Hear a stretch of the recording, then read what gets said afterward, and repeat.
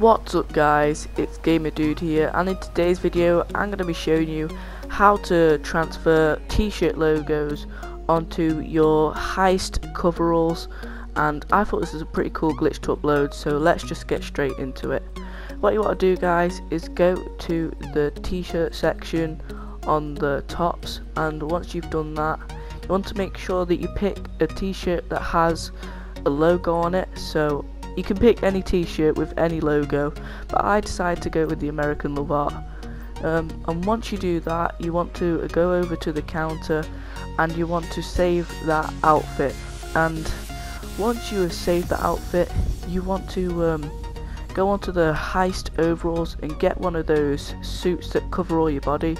I went with the Quarantine because I thought this one would go best with the American heart. And once you have done that, you want to save that Quarantine outfit onto your saved outfits like we did with t-shirts just then. And once you have done that, you just want to ask your friend to invite you to his organisation, and as soon as he invites you guys, you want to join him. And once you've joined him, you want to go onto the interaction menu and you want to put that t-shirt with your logo on it, which I do in a minute. There we go.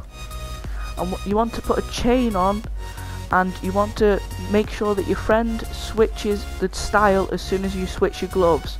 You want to do some communication with this guys, and once you've done that, you should come back with the overall with the logo on it. So I do hope you enjoyed this video guys. Please follow me on Twitter, and I guess it's peace out guys. See you later.